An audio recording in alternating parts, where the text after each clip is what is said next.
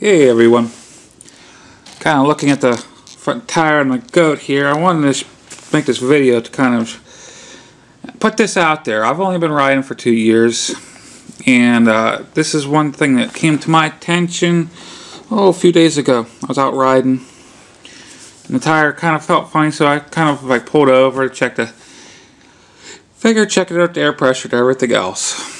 And I guess you see right here, you got the seam of the tire right there. This is something that, I mean, it doesn't really come up too good just like this on video, but right on the seam, it's actually like splitting. And I don't know if I can get real good down here. Right down here you can see it a little bit better where it's starting to come apart.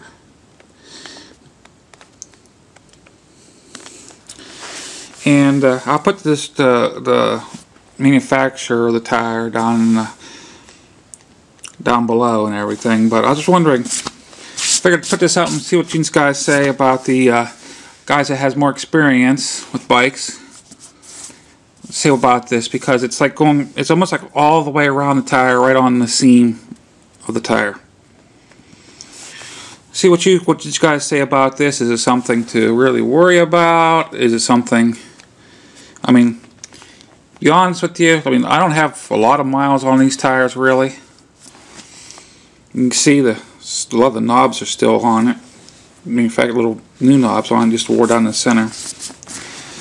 But yeah, I was just figured I'd put this up there and see what you guys. I mean, I don't know. I personally, I'm going to be taking these off for the winter time anyway.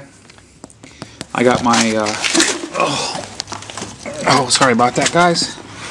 I got these guys on there. Yeah, those are the original knobs that NT8 had on the goat. I'm going to put these on for the winter time. Get some polar bear challenge time to put in.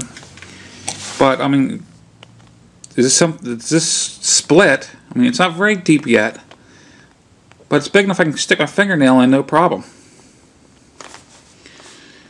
And it's pretty much all the way around the tire. Put it up there, see what you guys say. These are actually the original tires off of Barbie. And I kind of sit back thinking you thought BMW put better tires on it. I've said this before. And these things are, I had them in a little bit of damp grass and felt like I almost put the bike down because of it. I mean, it was barely damp.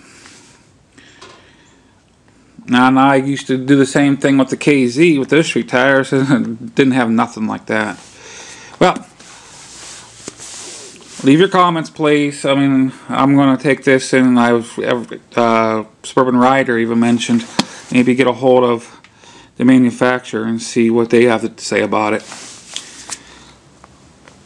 Like I said, leave your comments. I'd really appreciate it. Thanks, guys.